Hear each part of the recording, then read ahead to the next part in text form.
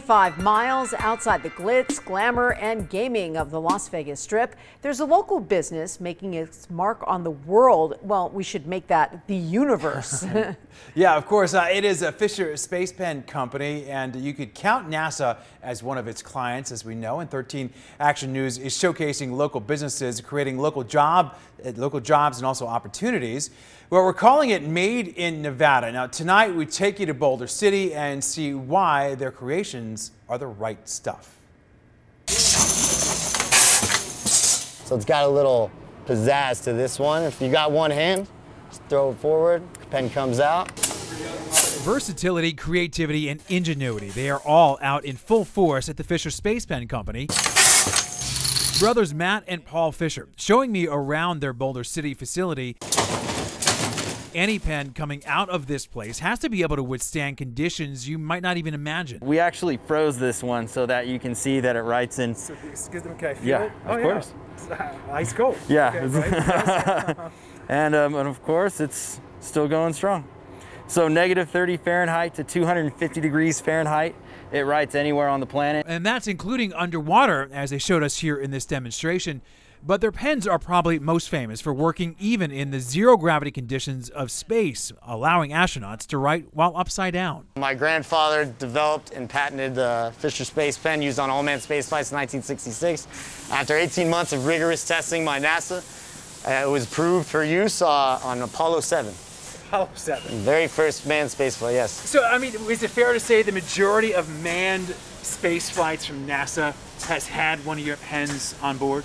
I wouldn't say the majority. I'd say 100% of them. Fisher Space Pens are also used by Russian and Chinese space agencies. What makes your pen special? How is it that you guys are able to make these pens that are so durable?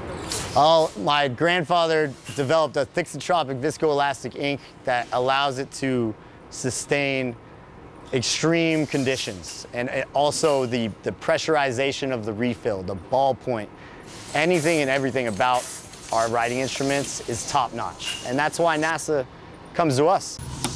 The company went in a new direction during the pandemic, developing these raw brass pens. The unfinished brass provides a unique antimicrobial benefit for anyone concerned about cleanliness. There you go. That. Yep, that's good. Yeah. Now knock those two buttons together. All right, ready? Here Yep. we go. Then came my turn to try my hand at pen making. Shove it all the way in.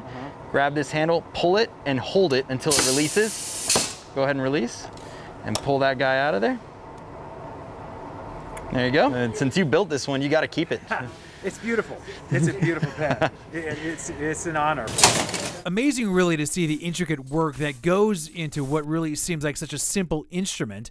It's been a constant work in progress here in Boulder City since 1976. We cultivate a family atmosphere here at Fisher Space Pen. A lot of the employees have been here since 50 years. They've held me as a baby, my brother Paul. Some of the people who work here used to hold you as Yes, a baby. absolutely. Yeah, it really is a family atmosphere. We love all our employees. We know everybody on a first-name basis, treat everybody with respect and dignity. Without our people, without our family here, our lifeblood, we couldn't survive. A signature product, and it's made in Nevada.